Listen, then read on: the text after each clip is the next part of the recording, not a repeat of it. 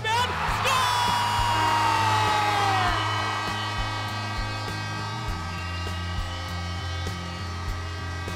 Elijah Gonsalves, late in the game, 5-4 Wellington.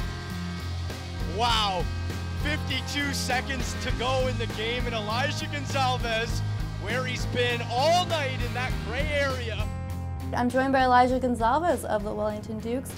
Elijah, how has your season gone for you, you think?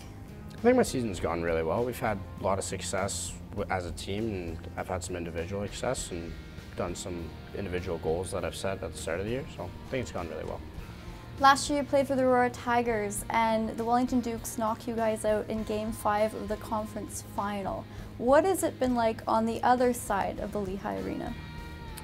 Definitely, it was definitely tough. It was nice to come into Wellington last year and see the fans. The atmosphere in the building was unreal.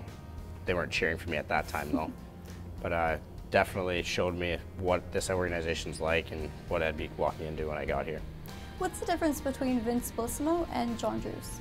Well, they definitely have different coaching styles. They're both very professional in the way they carry themselves as people, and both pretty strict for the most part, and having things be in order and a professional style of play with the team.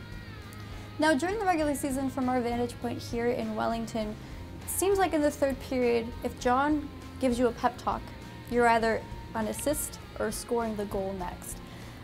What has he been telling you during those pep talks during the games?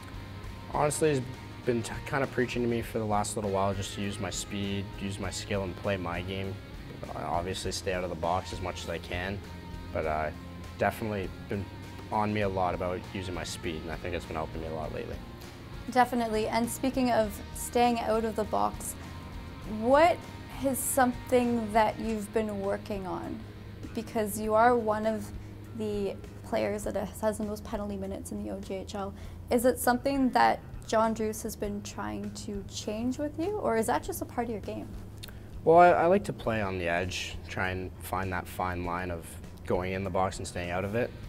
Try and be a gritty player and get under guys' skin when I have to, but I feel like my main goal has just got to be scoring goals and producing for the team that way.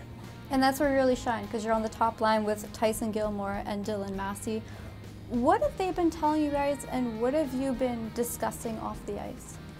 Well, off the ice, we just we watch a lot of video, kind of see what we're doing with and without the puck here or there, and we've been working a lot with our puck possession and our entries, trying to keep the puck as much as we can throughout the game, and it's been helping us a lot. What player has influenced your style? I'd say probably Mitch Marner, someone like that, but honestly, I've been a big Patrick Kane fan for my whole life, so I'd say Patrick Kane. Okay. Now, Cobourg Cougars gave you guys a really good test, a bit behind in Game 4 and Game 5, but you really came out gunning in the second and the third. What is the biggest thing you're going to have to adjust heading into the Whitby Fury series? I don't think we really have to adjust too much. We're playing really good hockey right now, and honestly, I think we just kind of have to build off that, but not get too high on the fact that we did beat Cobourg quite easily, and just act like we are the 4 seed, because that's what we are. Now, outside of this in September, you're going to join Andrew Rinaldi for the Rochester Institute of Technology, their hockey team there. What attracted you to Rochester? Well, as soon as I got to the school, I fell in love with it right away when I went on my first visit. And it's a smaller school, it's close to home, and the hockey program, it's phenomenal. Like, every facility is almost brand new, and honestly, I just fell in love with it right away. Any thoughts with what you're going to be studying down in I'm Rochester? going to go into business. Nice. And is there anything that you're going to try to take away from your time at the OJHL and perhaps try to advance your skills at the NCAA? Like, what's something you want to work on? Definitely want to get bigger, stronger, faster, like always, but definitely my speed. I feel like I've got more in me. I can get faster, and if I get faster, my play with the puck, I'll have more time, stuff like that, so I think my speed. What's the one thing you want to ask John Drews before you leave? Definitely about his playoff run with Washington that year. Definitely curious about that. And from a community note, you've been really praised by the Wellington community with not only how you handle yourself on the ice, but off the ice. How has your experience been in Wellington, and specifically your billets?